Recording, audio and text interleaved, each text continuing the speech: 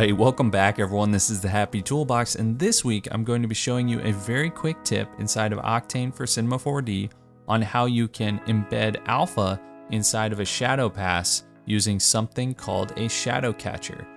This is super handy, especially if you're doing more static work and you need to hand files over to a client for them to fully adjust everything in the background, and it takes a little bit of the compositing work out versus a standard shadow pass. So if you're interested in that, let's get going. Okay, so I grabbed a laptop model from our Schoolhouse 3D model pack available on thehappytoolbox.com. I threw that into my scene. I did a little rendering, as you can see here, and now I have this really sad looking laptop ready to go to his forever home with clients. I'm sorry, little buddy, business is business. I want to lay this off in a way that I have the object separate from the shadow, and that the shadow has alpha included in it. So that way the client can do whatever they want with the color of the background and we don't have to go back and forth on it. So the way I'm going to do that, instead of using my render AOV system to do a shadow multipass inside of Octane, I'm going to just double click the background material and I'm going to go to the common section and click this little checkbox next to shadow catcher. So right when I do that, you will see, boom, the background is completely gone, and you'll notice the shadows disappeared too, right? So I wanted to do this specifically because if I go to my cube that is kind of making up this environment cyc that it's sitting on, you'll notice it's dark blue, which means the normals are reversed. To use this method, you have to have the normals the correct way. So I'm going to go up to Mesh, Normals, Reverse Normals.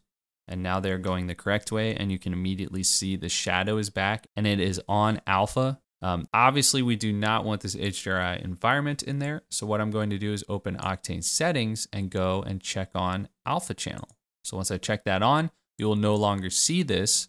One important note is I'm going to also uncheck keep environment, because when I go to render this, if I don't have that unchecked, it will actually render the environment as well into the output.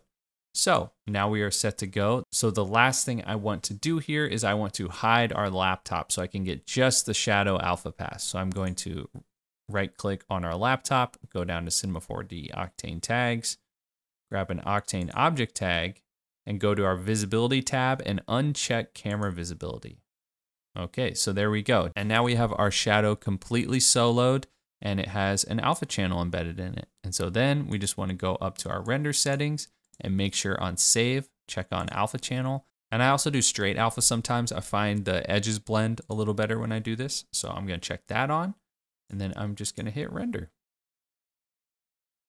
And obviously, since this is a dark shadow on alpha, you're not going to see anything right away. But if I go over to layer, the alpha is showing we are actually rendering this shadow out. And then this would be a really good use for take system if you're familiar with how it works, but just to show you how to lay this off really fast, I'm not going to use that. I'm going to go back to my background material, uncheck shadow catcher, go back to my object tag, and actually drag it onto my floor instead. So now when I hit kind of the RAM preview, we have our lighting back, and we have no shadow because we've taken the floor away, but we have all that same great floor reflection happening on our object. So then I'm going to offlay this in the same way. I still have my alpha channel and straight alpha checked. I'm going to say laptop body. I'm going to hit render. I'm not going to make you guys watch this rendering process. I think I set my samples too high anyway. But I'm going to hop over to Photoshop and just show you really quick how this works in terms of compositing. Okay, so just wanted to pop inside of Photoshop really fast. I have the laptop all on its own with the alpha. I have it on its own layer. I have a background I can pop in here so you can see what that looks like. A tip if you're in Photoshop really quick, I always do layer, matting, defringe, and then just do 1 pixel, hit OK. Just takes a little bit of that white off. And then from here, I'm going to bring in that shadow.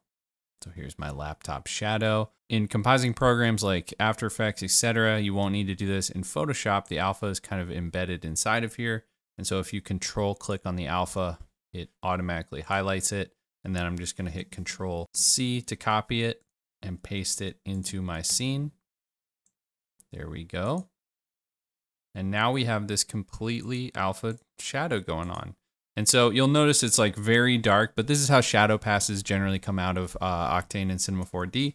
So from here, you can basically do anything you would normally do in a compositing program. You know, I'll probably nudge this down a little bit. I'll probably put a alpha mask on this and do a little bit of shading so I can take a little bit of this darkness away. Let me pop this back up.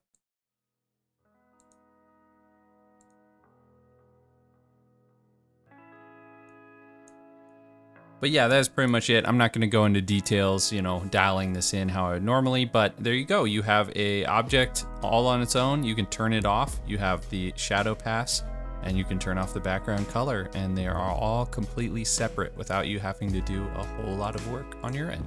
Anyways, hope that helps. That's pretty much it. If you'd like this video and subscribe to the channel, that helps out a ton. Leave any comments in the comment section below if there's any tutorials you'd like to see me create. And as always, if you're interested in any 3D models, head on over to thehappytoolbox.com. We have a lot of models, and this technique you just saw is actually how I laid off kind of these different thumbnail images so that the color could be pulled via code. So we have these alpha images on top of that. So anyways, I'll catch you next time.